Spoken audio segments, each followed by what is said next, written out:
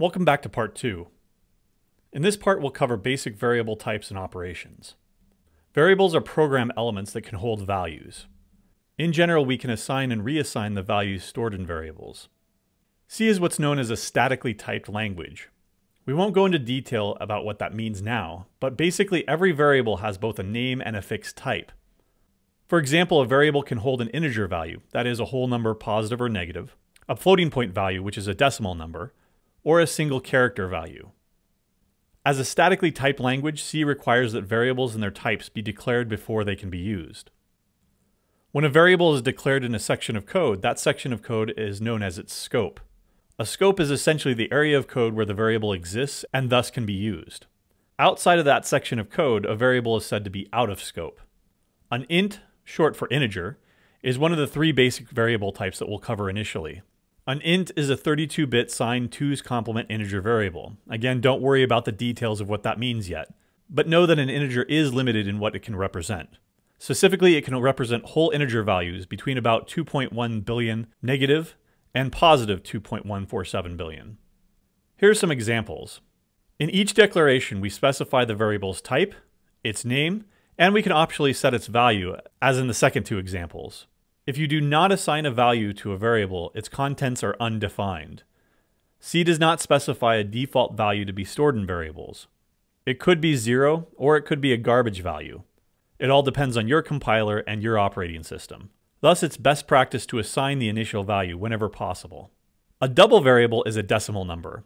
Specifically, it's a 64-bit IEEE 754 floating point number, but again, don't worry about the details of what that means. Just to give you the general idea, such a number is represented similar to scientific notation, where the number is normalized and we keep track of the sign, the number itself, called the mantissa, and an exponent. For now, simply understand that this representation also has limitations. Double variables are only accurate up to about 16 or 17 decimal places. As a consequence, some mathematical operations involving floating point numbers may result in a loss of precision. Another common type is float, but we won't use it in this series, because it's only a 32-bit floating point number and provides far less precision. Here are some examples of double variable declarations. A char value represents a single character value. Characters correspond to the ASCII text table established in the early 60s. The basic characters, such as A through Z, both capital and lowercase, as well as numbers and other punctuation characters, all have an entry in the ASCII text table. Each character corresponds to an integer value between 0 and 127, so characters can also be thought of simply as numbers.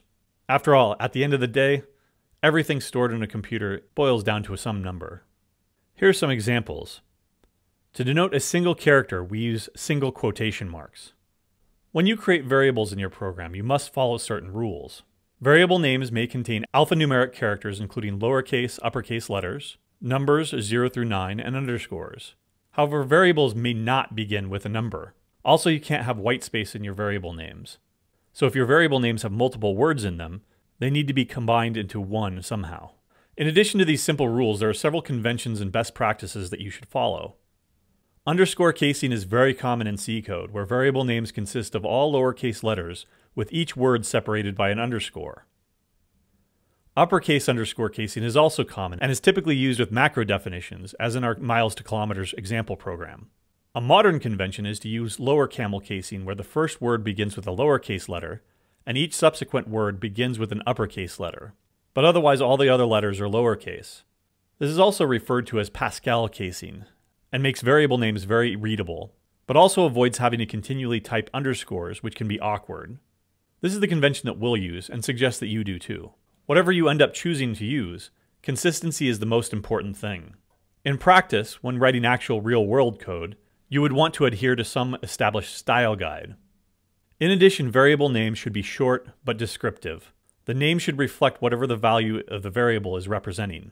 Good examples would include the following: initial value, longitude, latitude, interest rate. Bad examples of variable names would include the following, which are too generic to have any relation to the value stored in the variable. Implicitly in our previous examples, we've been using the assignment operator, which is a single equals sign. It simply means place the value on the right-hand side into the variable on the left-hand side. Don't confuse this with the arithmetic equals sign, which means equality. In code, we use something else to denote that. In general, the right-hand side of the assignment operator can be a literal, which is a hard-coded numerical or character value, or it may be another variable, in which we're essentially copying one variable's value into another. Or it may be an entire arithmetic expression. The left-hand side, however, is always going to be a single variable. Let's try a few examples. First, let's declare an integer variable. We've not specified the initial value here. We can do so after we've declared it. A now has a value of 10. We could have done this initially. We can also declare multiple variables at the same time. And we can copy values from one variable to another, or a combination of variables.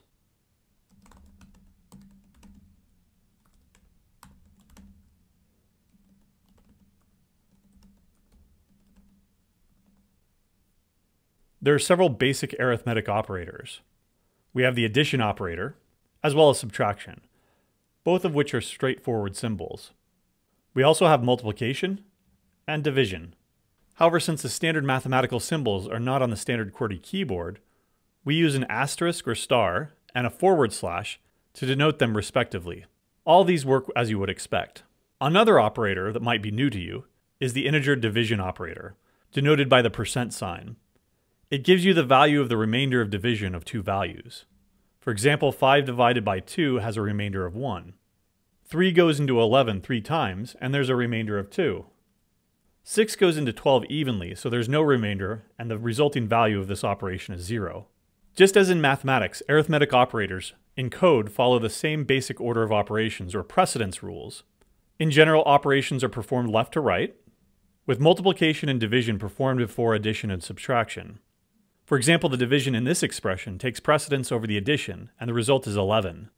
It is not the same as if we had placed parentheses around the addition, giving it a higher order of precedence.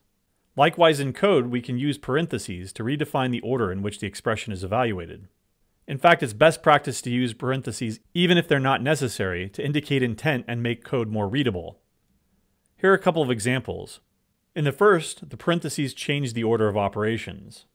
In the second, they don't change the expression, but they do make it more readable.